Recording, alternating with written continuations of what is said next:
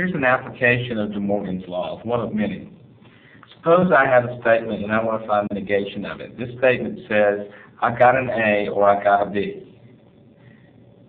Now, this is a disjunction of two statements. This is like P or Q, where this is statement P, I got an A, and this is statement Q, I got a B. Now, DeMorgan's laws tell you how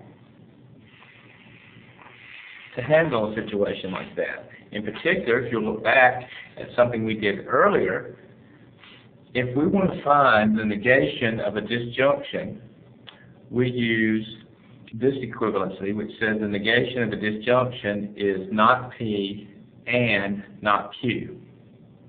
Well, if that's the case, then what I want to do is say if the statement itself is P or Q,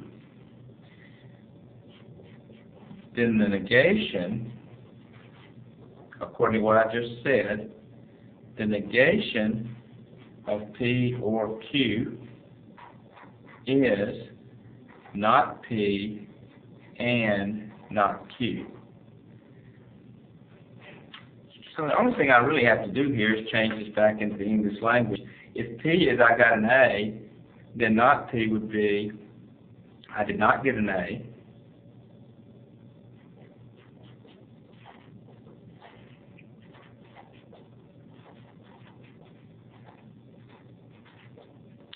And